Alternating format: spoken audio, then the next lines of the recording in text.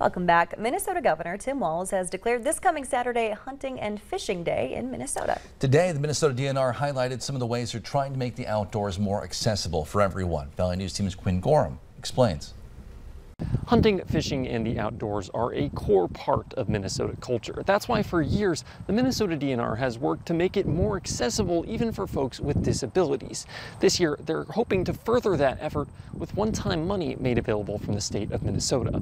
Tuesday, the DNR highlighted its Get Out More program. MORE stands for Modernize Outdoor Recreation Experiences, and the program is an initiative to increase access to things like fishing and game. The department showed two major efforts: waterfront access and hunting blind access. On lakes and rivers, simply adding ramps can help create smoother access to the water.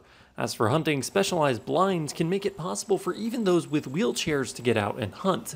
Overall, the state has earmarked $5 million specifically for the Get Out More program. The DNR says the program sets the state apart. We make other states jealous, would be putting it lightly. We hear a lot of feedback from our peers, our counterparts in other states, that wish they had the initiatives that we have here in Minnesota. We are extremely fortunate. We hear that all the time. The DNR has been partnering with a group called Capable Partners for more than a decade. The group supplies disabled hunters with a partner to go hunting with. Again, the money that was made available for the Get Out More program was part of the one-time budget surplus that the state had during the 2023 legislative session. But the Minnesota DNR says they plan to continue trying to increase accessibility at their different wildlife management areas across the state of Minnesota.